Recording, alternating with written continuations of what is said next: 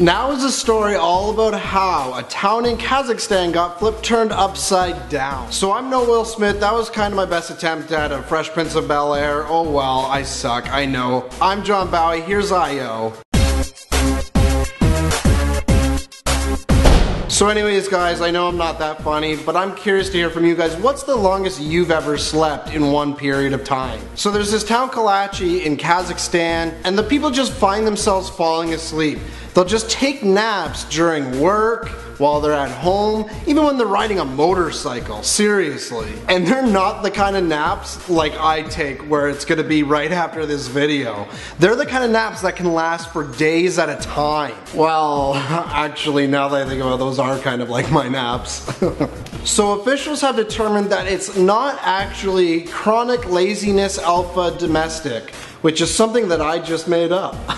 So officials have labeled this monoxide poisoning, and basically others are saying that they actually believe that it's other gases that are coming from a mine that's nearby this town. So basically so far what I'm learning from this story is basically two things. Number one, don't ever buy a home near a mine. I don't want any of those gases in or around my body. And two, this town Kazakhstan, it sounds pretty relaxing. I think I might take my next vacation there, if you know what I mean.